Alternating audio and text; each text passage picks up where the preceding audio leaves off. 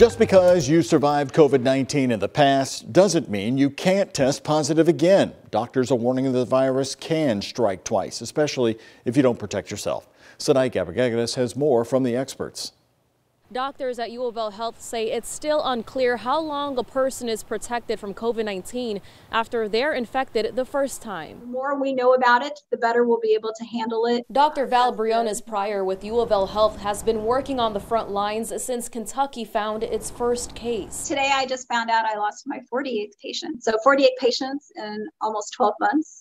To me, that's just, I still can't believe that. She says after getting COVID-19, your body develops antibodies, but that doesn't mean it'll last. And you're going around and not wearing a mask, not social distancing, not washing your hands, you put yourself at risk for being reinfected. And unfortunately, we've had cases around the country of reinfections. Dr. Val says though they're still learning about it, they believe immunity can last about 90 days after testing positive. She had one patient who got the virus in the winter after surviving the summer. We had to consider him a reinfection.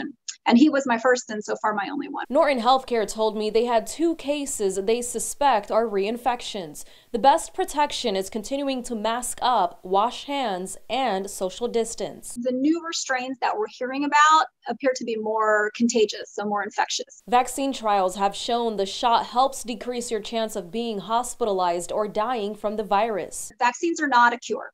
Unfortunately, it is not going to cure you from getting COVID. It's not going to stop you from getting COVID.